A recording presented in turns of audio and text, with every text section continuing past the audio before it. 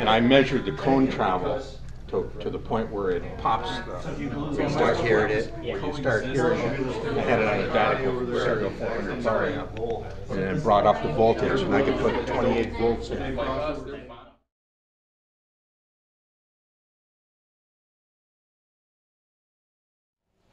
And that has a low frequency shaping circuit to flatten out the responses. It's flat to within about 2 decibels from 35 to 17,000 cycles.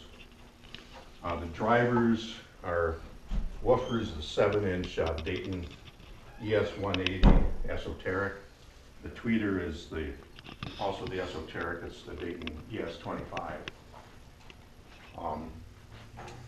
I started building them in November of last year, so I'm just completing them up now, so that's about how much time I've spent building them. Are there any questions? What's the finish? Finish is, that's a Rust-Oleum Sunrise Red high glossy enamel. That was shot with a big Model 7, high pressure spray gun at about 70 PSI. Did it in my garage. Can you talk real quick about the shadow lines, because that's something that's pretty neat. Yeah, and it's typical of some of your builds. So okay, it's 3/4 inch MDF. These shadow lines are where all of the glue joint seams are, where all the boards were cut and put together. And so I took a router with a 1/16 inch straight bit.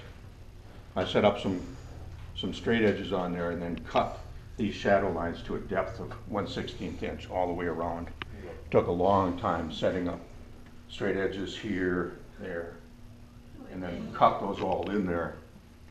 And then after the painting was all done, I painted the shadow lines black. Just like with a small brush or something?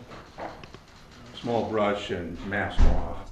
Removed the mask immediately, and then it was still rough, but then I used a rag dipped in mineral spirits and then lightly brushed over it to get a nice clean edge on it. Beautiful speakers. DIY for the win. Okay. Let's hear them.